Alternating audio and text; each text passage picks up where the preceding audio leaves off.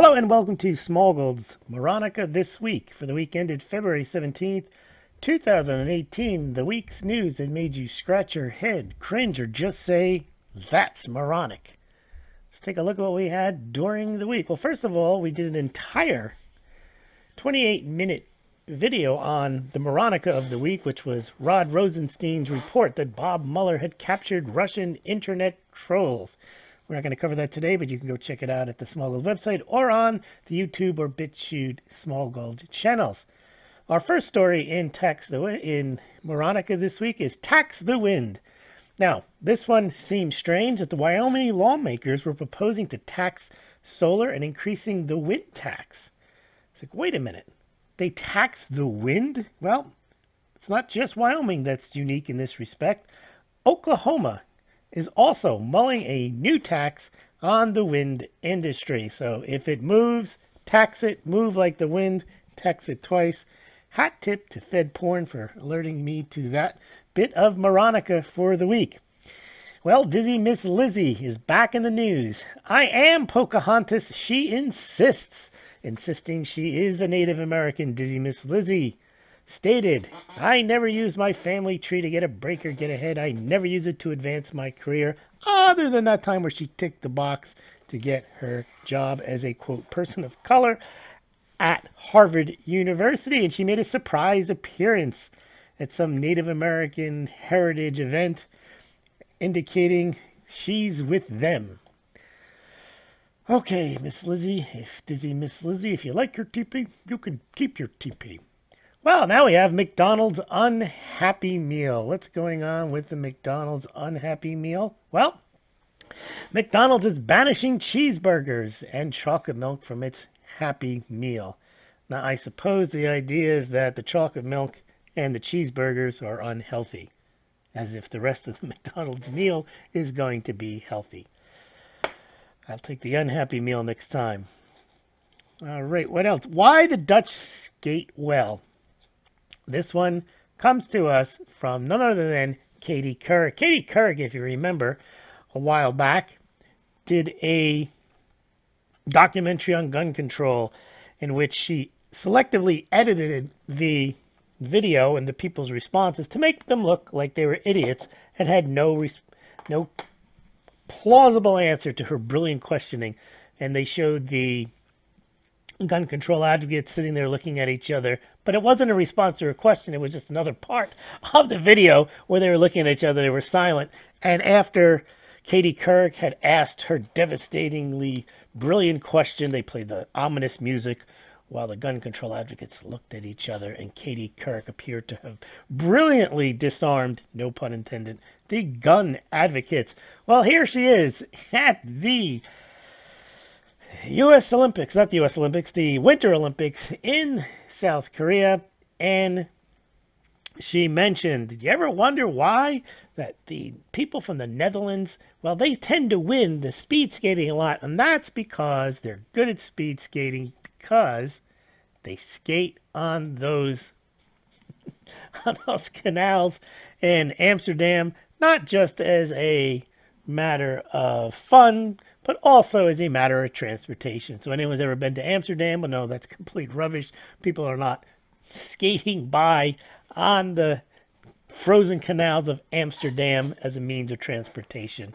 She might have had a point of view, or a point, if she said they're good bicyclists, because there are a lot of bicyclists in Amsterdam, and it's a flat country.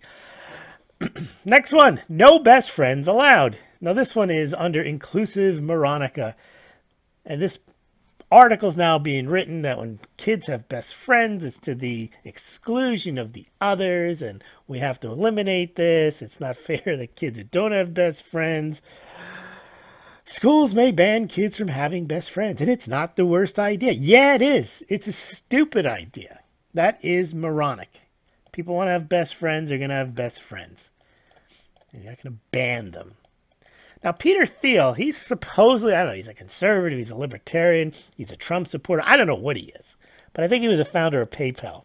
And for whatever reason, he considers himself not a person who goes along with the political mores of Silicon Valley. So he's had enough. And he decides he's going to leave the tech industry. You know, he's going to just take his billions and leave because, you know, San Francisco is just, Silicon Valley, just too liberal for him. And he's going to go to Los Angeles, the conservative pastures of Los Angeles, where I guess he could be closer to Hollywood. I don't know why this is even a story, but the logic behind moving from San Francisco to Los Angeles because they don't like my kind up here doesn't make any sense whatsoever. Here's the next one. Need more migrants. Now, there's 3.5 million jobless, and French companies still can't find staff. Now, I thought the reason they had to have the migrants were they were supposed to fill employment gaps. Well, we know that's not true. Most of the migrants, it appears, or many of them, are unemployed. So how they're going to fix their employment, got nothing to do with migrants. There's central bank Moronica. Central bank executive in Singapore said that just as cryptocurrency speculation could destroy innovation, and I guess the rationale is you got a lot of these companies out there, they don't make anything useful, they raise money, people speculate on them, they go bust. Yeah, that doesn't destroy innovation. That actually encourages innovation. If there's money out there and they know people are going to speculate on it, you want to get out there, but now you got competition. Everyone's going to go out there and try to throw something up against the wall to see if it works. You know, the dot-com speculation did not destroy innovation. In fact, it weeded out all the dumb ideas, and eventually you were left with only the internet ideas that were marketable and that worked. So, central bank not showing their brighter side there. Did you know that the Anglo-American legal system, to refer to it as that's racist. That is just absolutely racist. Now, go back to San Francisco. Gavin Newsom. I know he was, yes. Gavin Newsom was the mayor of San Francisco. Not the sharpest tool in the shed here. He tweets this. He's now the lieutenant governor. Not the hardest job in the world either. Now you got Jeff Sessions here. He's talking about the Anglo-American heritage. Now all he's talking about, he's not talking about race. He's got nothing to do with race. The Anglo-American heritage and law is simply the historic common law that started in England and moved, obviously, with the English settlers into the United States. It is a law based on precedent. It's not based on codifying statutes. It's based on, in one case, we ruled this way, and now the next time that set of facts comes up, we'll rule similar, but we're not necessarily bound to the precedent. We're closely bound, but if the facts are a little different, we can change or create new law. So it's an organic type of law. It's got nothing to do with race whatsoever. And this moron, I'm sorry, Gavin Newsom says, when Jeff Sessions, who is a lawyer, says that we have to acknowledge our Anglo-American heritage, it says, reminder that our Attorney General is an outright racist who wants us all to acknowledge Anglo-American heritage. No, he's not. He's just... There's no words for some of this stupidity. Well, Moronica. Well, Sneeze Louise. Here we go. This one comes from Marvis Sarcasticus. Now, this one, on its face, appears to be moronic. It's moronic in two ways. Nothing to sneeze at. Peter Rabbit. Filmmakers apologize for insensitivity depicting a character's allergy in the film, a portrayal that prompted online backlash. Now, I didn't see the movie. I only read accounts. I'm not quite sure what happened. But it looks like in the movie, which is not in Peter Rabbit, the story, some malicious actors throw blackberries at one of the characters. And apparently the character is allergic to the blackberry, so it's mean. And so the character whips out an EpiPen, and that's funny. I don't know how. Now, I would apologize for why even have that in the movie? It doesn't make any sense unless you're trying to sell EpiPens, which is probably, there might be some payback there, some advertising. But to apologize for making a movie, think of all the nasty stuff you see in movies. And someone getting made fun of for an allergy, and they end up apologizing for it. Doesn't make quite sense at all why they'd include such a scene, and then if they did, why apologize for it? Well, here's another one, again, from Marvis Sarcasticus. He's telling us about the problems of Valentine's Day, and I actually think this person is a troll. Maybe they're not. Reminder on Valentine's Day that flowers cannot consent to be picked. Flowers have feelings too, I suppose. What's more, offering mutilated plant genitals to a female in exchange for access to her genitals is profiting directly from rape culture. This is known as rape horticulture. Okay, that might be a... I don't know what that is, but I don't know. I don't think it qualifies as moronic. I just think it's a different way, twisted way of looking at things. This is stupidity. This is moronic at its highest levels. Macron, he is the President of France. He says he's going to reform Islam. The President of France is going to reform a religion that's been around for thousands of years and has never, ever, ever, ever once in its entire history taken its cue from a French president. There's nothing in the Quran that says, and yes, whenever the President of France says we're going a little too far in one direction, we shall look to the President of France to reform our religion.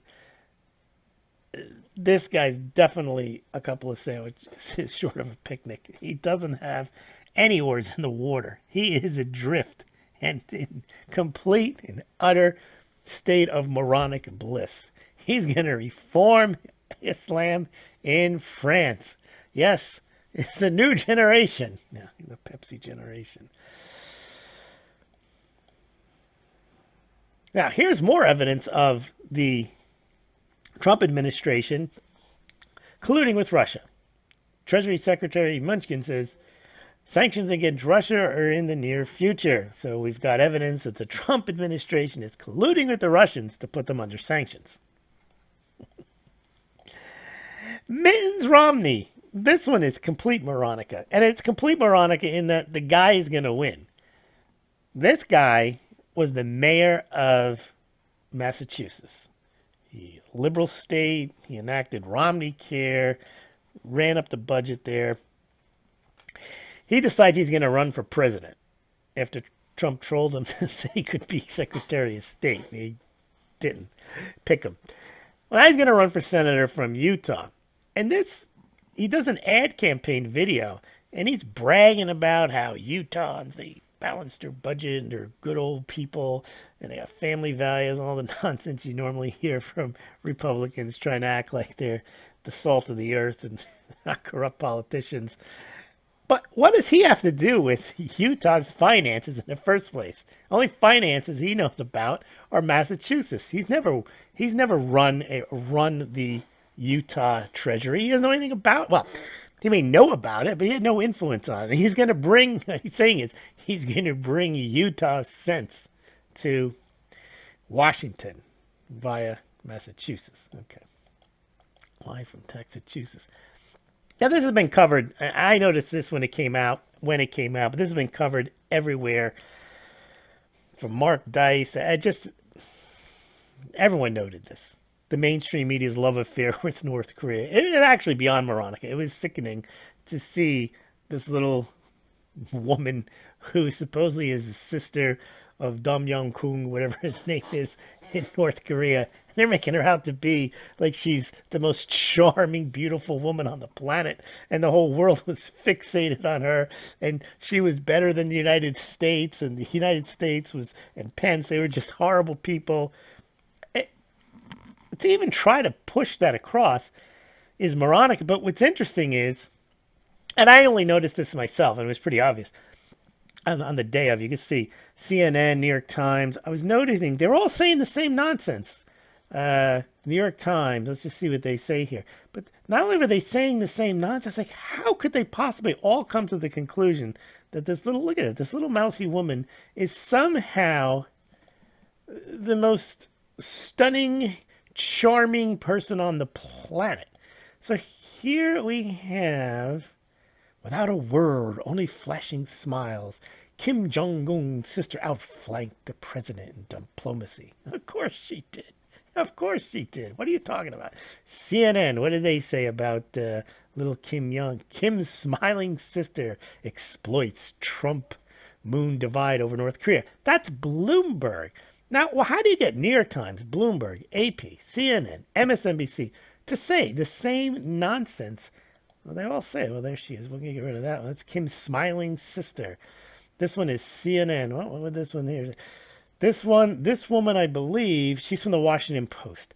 Kim Jong-un, the Ivanka Trump of North Korea, enthralls the people. Look at her smiling there like a sphinx. Such astounding, timeless beauty. Kim Jong-un, she's stealing the show. Look at her there, smiling and basically making us all forget of the murderous regime in North Korea, of which she is a part.